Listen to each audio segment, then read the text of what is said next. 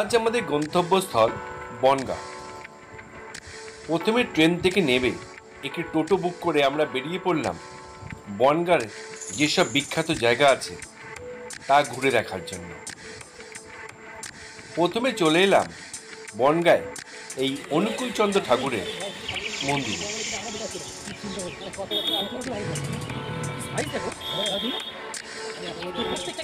যদি আপনাদের ভিডিওটা ভালো লেগে থাকে তাহলে লাইক, শেয়ার, কমেন্ট করতে ভুলবেন না।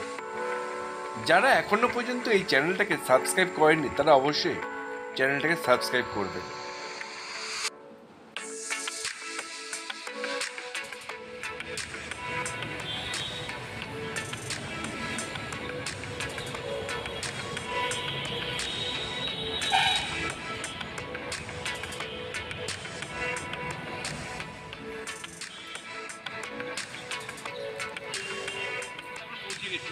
অনুকূলচন্দ্র ঠাকুরের এই মন্দির বনগাঁয়। এই অনুকূলচন্দ্র ঠাকুরের মন্দির বেশ পুরনো।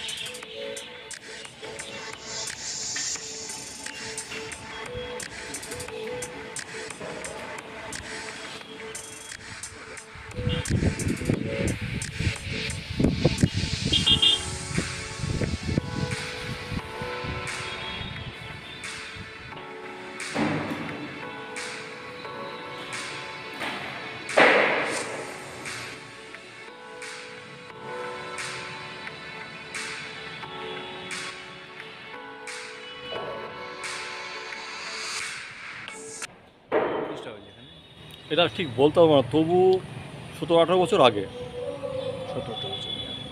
এই পুজো কোন কোন অনুষ্ঠান হয়? পুজোটা হয়, পুজোটা হচ্ছে আপনার জানুয়ারি মাসে বড় অনুষ্ঠানটা হয় আপনার হচ্ছে 1 জানুয়ারিতে, 5 তারিখে না 6 তারিখে অনুকূলচন্দ্র। আর এখানে প্রত্যেক মাসে সৎসঙ্গ হয়, মাসিক অনুষ্ঠান হয়, লোকজন খাওয়ানো হয়। এখানে বড় বড় কড়াই দেখছিলাম। হ্যাঁ হ্যাঁ, এখানে যেমন আজকে তো রাত্রিবেলা অনুষ্ঠান হবে, আবার বৃহস্পতিবারের উপরে লোকজন খাওয়ানো হয়। 200, 400, 500 যাওয়া হবে, সবাইকে খেতে দিতে হবে। প্রতি বৃহস্পতিবার না, প্রতি বৃহস্পতিবারে নয়, প্রত্যেক মাসের দ্বিতীয় রবিবারে এমনি এটা হবেই। তা বাদে সব আমাদের গুরু ভাইরা আছে, এদের অনুষ্ঠান থাকে তো, বাড়িতে দেখা আছে কারোর বাবা মারা গেছে, মা মারা গেছে, মেয়ের জন্মদিন, এই উপলক্ষে কারোর বিবাহবার্ষিকী, সেই উপলক্ষে এখানে অনুষ্ঠান হয়।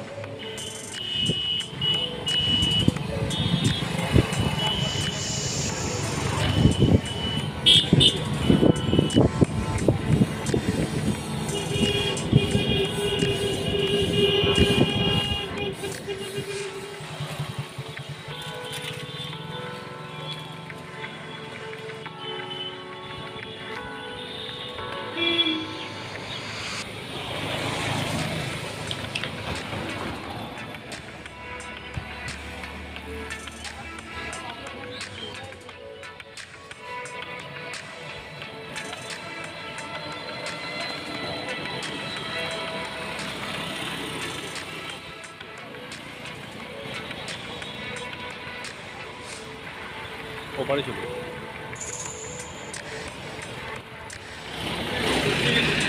ঠাকুর হরিদাস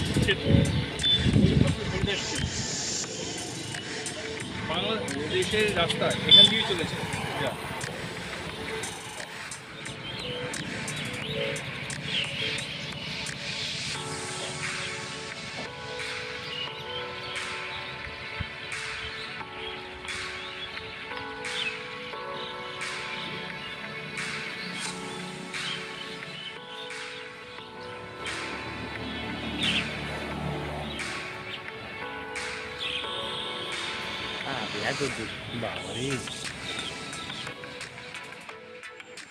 পাট হচ্ছে বাংলার তথা পশ্চিমবাংলার অর্থকরী ফসল। পাট চাষ এই অঞ্চলে ম্যাক্সিমাম জায়গায় হয়ে থাকে। আমরা যে সময় এসে পৌঁছেছি চারিদিকে দেখতে পাচ্ছি পাট গাছ থেকে যে পাট তা শুকর দেওয়া হচ্ছে। রাস্তার দুধারেই এইভাবেই শুকর দেওয়া হয় পাট। এই হচ্ছে পাট গাছে আঁশ যা তুলে জলে ভিজিয়ে তা থেকে আঁশ বার করা হয়, তা রোদে শুকিয়ে বিক্রি করা হয়।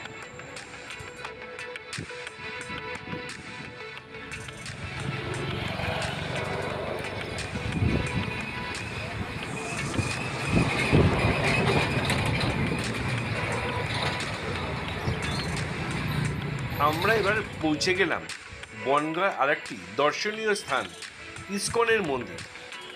এই মন্দিরটা খুব বেশি পুরনো না। মন্দিরের ভেতরে রয়েছে রাধাকৃষ্ণের অপরূপ সব মূর্তি। এই মূর্তিগুলো সন্ধ্যেবেলা আর সকালবেলা পুজো হয়।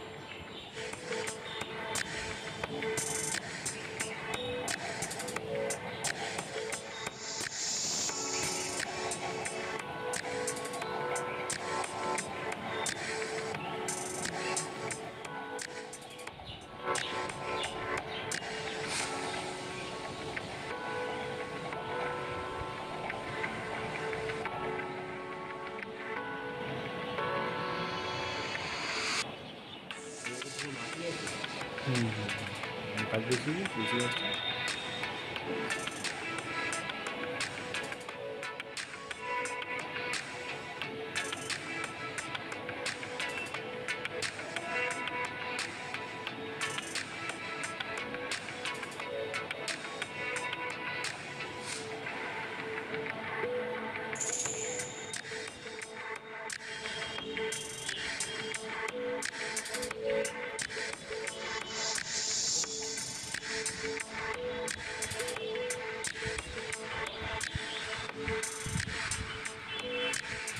এরপরে চলে এলাম বনগাঁ আরেকটি দর্শনীয় স্থান, প্রত্নতাত্ত্বিকবিদ রাখালচন্দ্র দাসের বাড়ি।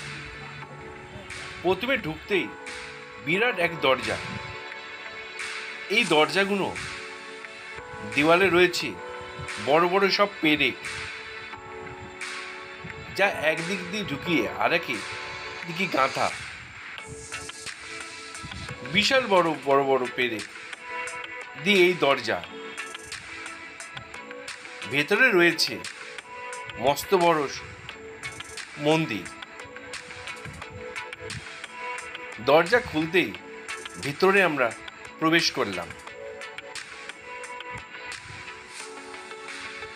ঢুকেই প্রথমে বাঁদিকে পড়বে দুটি জোড়া মন্দির, শিব মন্দির। এই সেই জোড়া শিব মন্দির, বেশ পুরনো।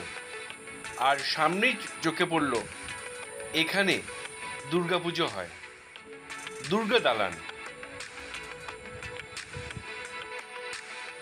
রাখালচন্দ্র দাসের বংশধরেরা এখনো এখানে বসবাস করেন। তারাই এটা রক্ষণাবেক্ষণ করে রেখেছেন।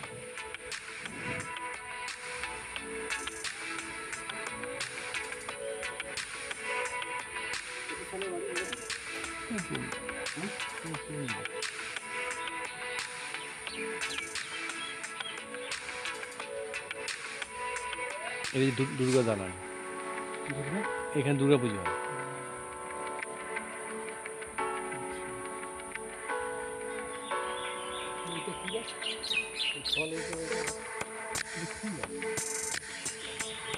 এই হচ্ছে শিব মন্দির,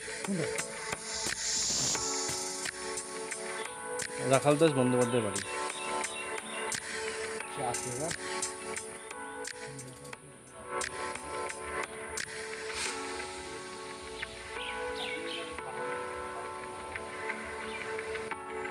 একটুখানি এগিয়েই আমরা দেখতে পেলাম তিনটি প্রকাণ্ড বড় বড় গাছ, যার নিচে রয়েছে দুটি জোড়া শিব মন্দির। এই তিনটি প্রকাণ্ড বড় বড় গাছগুলো রয়েছে অশ্বত্থ আর বট। মাঝখানে রয়েছে অশ্বত্থ গাছ, দুধারে দুটো বট গাছ, তার পাশে এই জোড়া শিব মন্দির।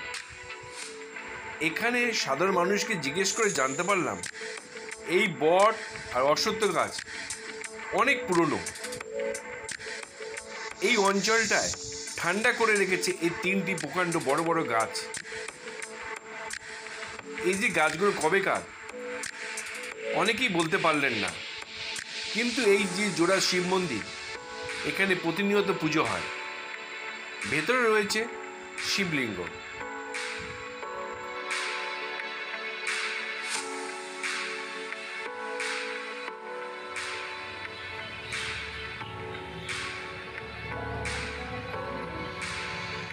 এটা হচ্ছে বনগাঁ দর্শনীয় স্থান। যদি কখনো বনগাঁ বেড়াতে আসেন তাহলে এই জায়গাটা কখনই মিস করবেন না। কিছুক্ষণ দাঁড়িয়ে আমরা গাছগুলোকে দেখতে থাকলাম। বিশাল বড় বড় গাছ, জায়গাটা প্রচণ্ড ঠান্ডা করে রেখেছে।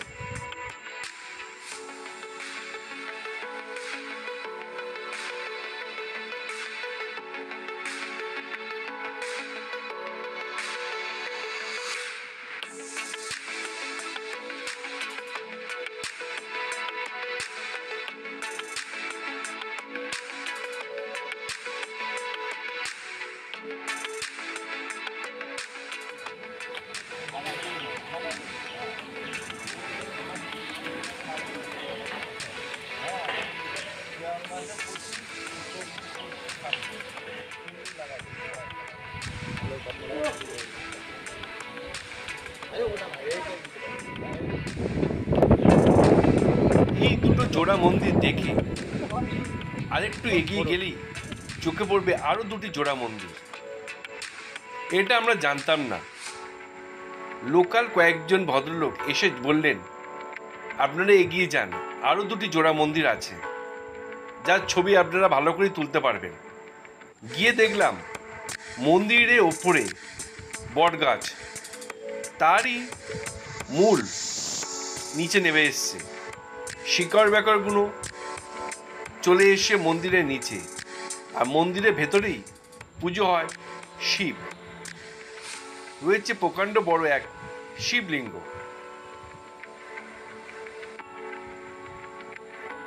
মন্দিরটা বেশ পুরনো, দেখেই মনে হলো। এই যে মূলগুলো দেখা যাচ্ছে তা নেমে এসছে এই মন্দিরের চূড়া থেকে, যেখানে বটগাছটা দাঁড়িয়ে রয়েছে তার মূল একদম নিচে চলে এসছে। মন্দিরটাকে পুরো আঁকড়ে রেখেছে চারিদিক দিয়ে। আমরাও চারিদিকটা ঘুরে দেখলাম যে চারিদিকে রয়েছে এই প্রকাণ্ড বড় বটগাছের মূল। এই বটগাছটার মূল মন্দিরটাকে পুরো চারিদিক দিয়ে ঘিরে রেখেছে।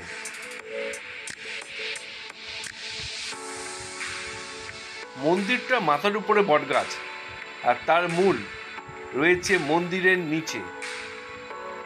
মন্দিরটা মাঝখানটা পুরো ঘিরে রেখেছে এই প্রকাণ্ড বটগাছ।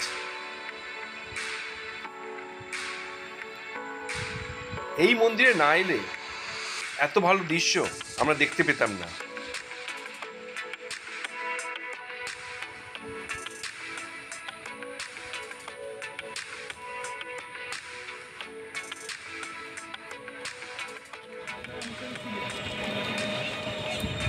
আমরা যে রাস্তা দিয়ে চলেছি সেই রাস্তার উপর পড়ল ইছামতি ব্রিজ।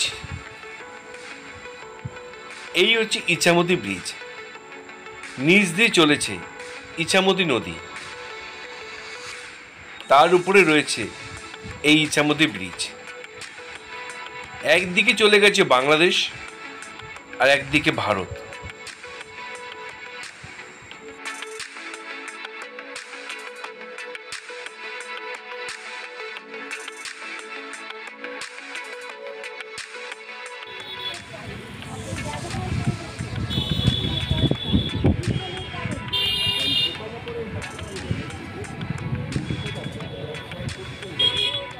এই হচ্ছে ইছামতি নদী।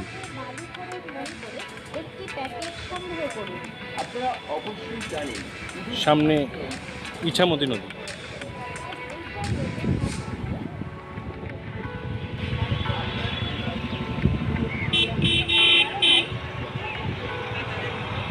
চলেছে বাংলাদেশের দিকে, সামনে এরপরে বাংলাদেশ, আমাদের দর্শনীয় নদী স্থান বাংলাদেশের দিকে যাচ্ছে। বনগাঁ লোকনাথ বাবার মন্দির। এই মন্দিরে ঢুকতেই প্রথমে চোখে পড়বে ৩৫ ফুট উচ্চতার শিব। বাবা মহাদেব দাঁড়িয়ে রয়েছেন। তার পায়ের তলা দিয়েই আমাদের প্রবেশ করতে হবে এই লোকনাথ বাবার মন্দিরে। বিশাল আকৃতির এই মূর্তি দাঁড়িয়ে রয়েছেন। তার তলা দিয়েই আমরা ঢুকে পড়লাম মূল মন্দিরের দিকে। ভেতরে রয়েছে বাবা লোকনাথের মূর্তি। এই লোকনাথ বাবার মূর্তি এখানে পূজা হয়।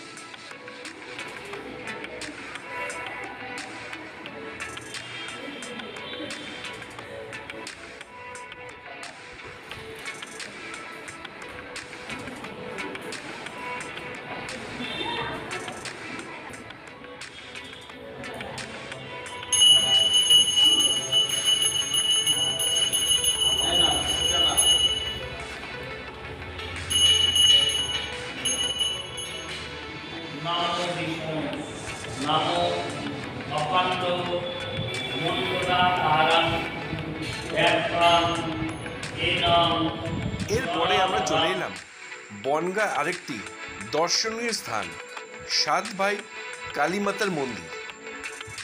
এই মন্দির বেশ জাগ্রত। দূর দূরান্ত থেকে এই মন্দিরে পুজো দিতে আসে। এই সাত ভাই কালীমাতার মন্দিরের ঠিক উল্টো দিকে রয়েছে বিভিন্ন ডালার দোকান। এখানেই পুজোর ফুল, ফল, প্রসাদ বিক্রি হয়। এখান থেকে ভক্তরা পুজোর ডালা সংগ্রহ করে নিয়ে চলে আসেন এই মন্দিরে।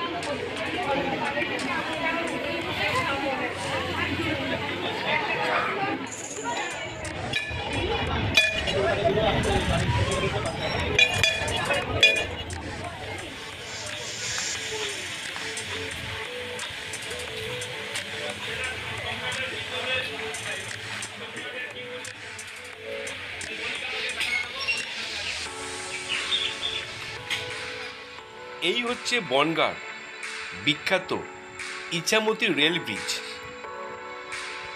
এই রেল ব্রিজের সাইড দিয়েই যাতায়াত করা যায়।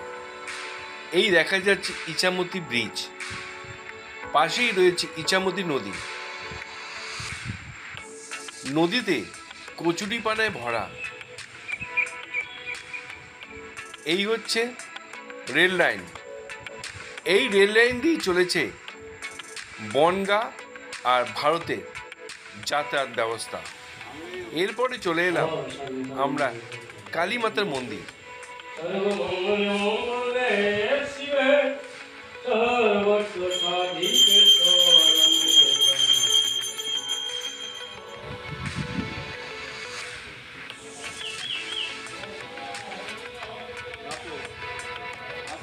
এরপর আমাদের শেষ দর্শনীয় স্থান হচ্ছে সাত ভাই শ্মশান।